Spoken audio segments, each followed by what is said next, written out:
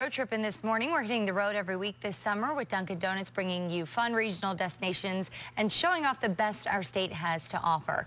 This week I traveled to Critz Farms in Cazenovia, where there's something fun planned to tag along with every season, especially for families.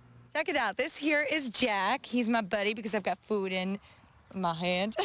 He's at Critz Farms. This is one of the many fun things that you can do here in Cazenovia. Come on, you want a snack?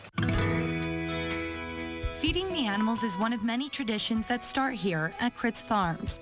This farm has been a family-owned business and a Cazenovia attraction for 30 years. Each year, the Critz family finds entertaining ways to teach people about agriculture. Depending on the season, there's tons to do.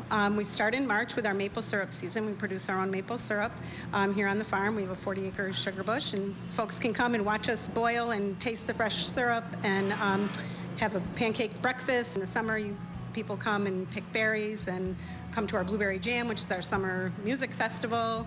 And into the fall, it's about apples and pumpkins and corn maze, wagon rides. Winter is also a popular time to visit. In fact, that's the season that inspired Matthew Critz to start the farm in the first place with his wife, Juanita. For years, it served primarily as a Christmas tree farm. Today, the family's inspiration comes from so much more. We have listened to what our customers wanted, and we've built our business based on what the customers want. We never really envisioned what we have right now when we started. A perfect example, the most recent addition to the farm, the Harvest Moon Winery.